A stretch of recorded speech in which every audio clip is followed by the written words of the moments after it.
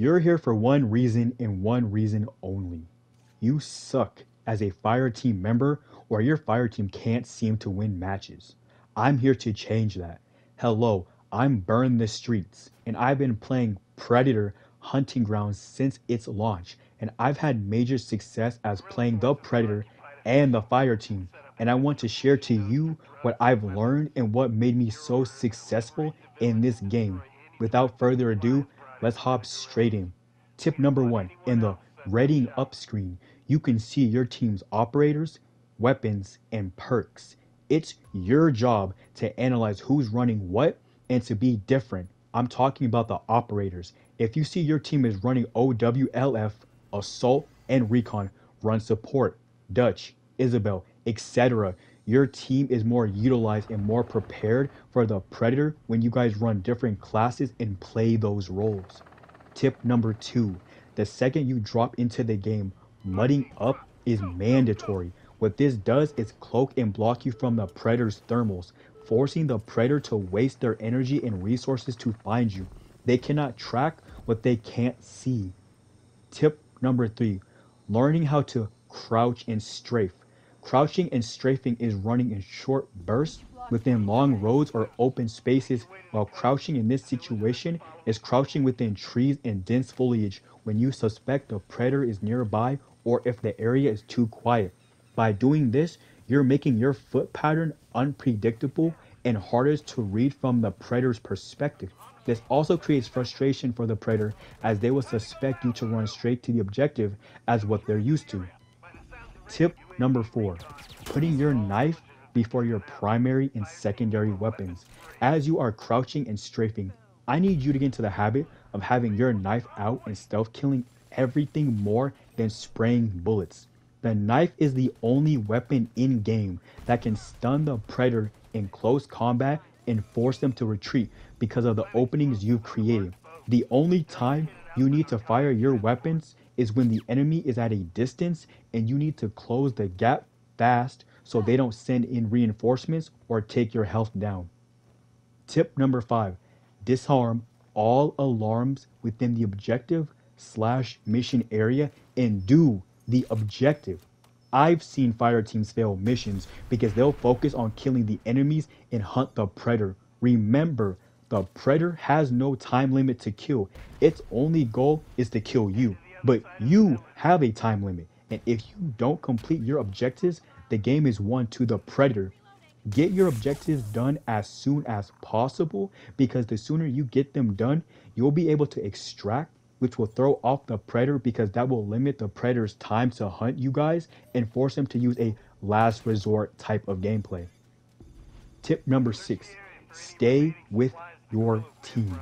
I cannot stress this enough. There's four of you for a reason. You alone could best the predator if you're experienced enough. But in this situation, you are the hunted. You are stronger as a team. It is nearly impossible for the predator to best you if you guys stay together. Use callouts, utilize your gear, and have map layout and knowledge. Tip number seven, outsmart the predator. Going back to utilizing your gear, that means if the predator is around you or your team, use your smoke screens. Flush the game out with noise/weapon decoys, flashbangs, UAVs, everything given to you, use it. The more you start to use your gear, the more comfortable and confident you'll be at predator encounters by yourself in stressful AI situations. Tip number eight, don't get cocky. Let's say you or a fire team member sprays a massive amount of bullets into the predator.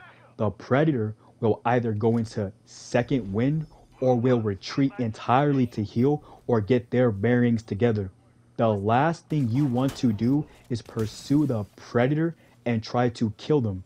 This should only be available to experienced and veteran fire team members who can read a predator's playstyle and know they can best them. In this case, that's not you. And once you've dealt the damage to the predator, you need to regroup with your team, finish your mission, and worrying about extracting. At this point, you've turned the predator into the prey, and they'll play distant from you and try to pick you guys off to avoid damage. This is when they're at their weakest and should be taken advantage of to make sure your team still has resources needed to carry on.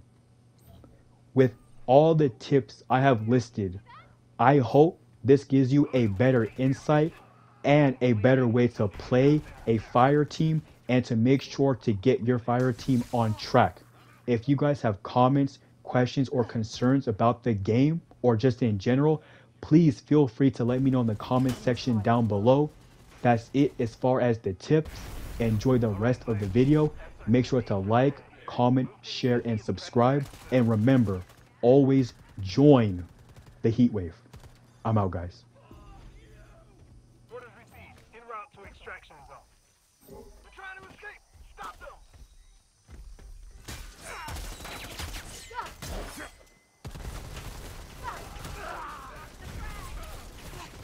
My team members down. Stick to the mission.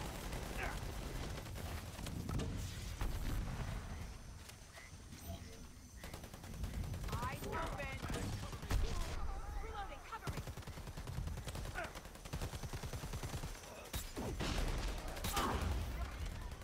Boom. This way.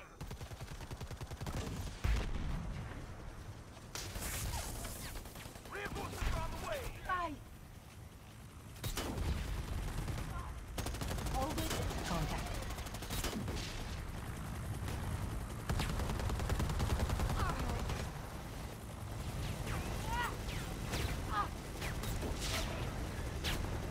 Can't stick around, Voodoo.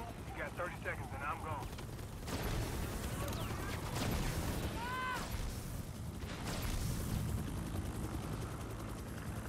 What am I looking at?